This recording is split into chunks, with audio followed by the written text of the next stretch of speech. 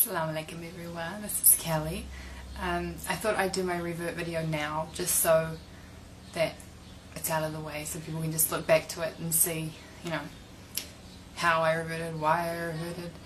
I'll start off by saying revert means convert. It's the same thing if anyone's confused. Revert means that you're going back to it, because in Islam everyone's born Muslim, they're born innocent, they're born pure. We're not born as a mistake, you know, we're not born with a sin, like Christians say. You know, everyone is born like a clean slate. So I say revert because I'm going back to that state, and that's all that it means. Okay, so I was raised Christian, as I said in my previous video. We went to church, we went to Sundays. I went to Sunday school, me and my brothers. I had a normal family life. I had a mum, a dad, 3 brothers, and things were pretty normal. We weren't like, you know, the most privileged family of them all, but you know, I think we had a pretty normal life. My parents divorced when I was 8, and I went to live with my mum here, and that's when things sort of started getting a bit weird.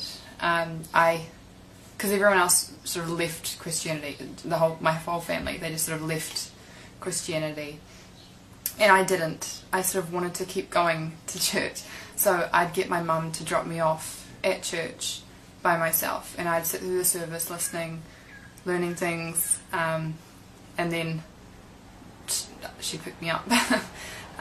When I got to about the age of 13, I started to rebel a bit, and I sort of pretty much lost my religion. I'd tell everyone I was Christian, but I wasn't Christian. I didn't do anything Christian-like.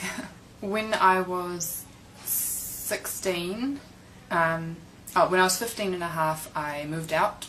Well, almost 16, I moved out on my own, because I felt like my mum and her new partner had their life and I wasn't really involved in that. They had a daughter and I was sort of an add-on. My brother had already moved out and I felt like I didn't belong in their family, so I moved out. My mum helped me move out, which is kind of weird. She didn't stop me from moving out at all, which I look back now and I think it's kind of sad, but I don't know. I mean, I was happier on my own, so yeah. I started modelling when I was 16, exactly 16, and they kept telling me, you know, oh, you're gonna, you know, go to Milan, you're gonna do this, but all you have to do is wear a bikini and lose 4 inches off your butt. And I was like, at the beginning I was like, yeah, I can do that, I can do that. When they started saying that I was sort of overweight and that I needed to lose weight to continue on as a model, I thought like something's wrong. And I remember my last audition, or my last, you know, interview as a model. I remember going in there and there were about 20 other girls in there, and I just remember thinking, like, these girls have not eaten anything in a long time. Like, they are really skinny and they're going on about it, saying, you know, salads and, you know, you shouldn't eat there and you should eat this, and it's like, all I was thinking is I just ate Dunkin' Donuts and now I'm here. I was like, I do not belong here, I want to go home. And so obviously I didn't get that job because there were a whole lot of skinny minis around me, so I quit modelling. I don't think it was because of Islam. I think it was just more of me as a woman knowing my limit, because there was no limit with modelling. You know, models will do anything. Like, they will take off all their clothes, they will say anything, they'll be anyone. They'll starve themselves just to look good, just to have that one photo shoot, you know. And I just thought, like, there's more to life than that. So I said my shahada quietly, not like a big gathering, because I thought I didn't want a whole lot of strangers there, like, for like a big thing in my life. Not by myself, with another person, but I didn't want a whole lot of people there. My parents did not support me being Muslim, they still don't really. My mum puts up with it, sometimes she sometimes goes out of her way to like sort of put me down. She tells her, like, if she sees someone that we used to know that didn't know I was Muslim, she wants to tell them I'm Muslim to get a reaction out of them, for them to laugh or for them to say something insulting or something. When I was in my last year of high school, actually I had one more year, but I left after that year, I met some new friends. I made new friends in that year because I saw that my old friends were like going downhill a bit. They'd been partying and not studying and like that, and so their life was leading nowhere, and I didn't really want to be a part of that. So I made new friends.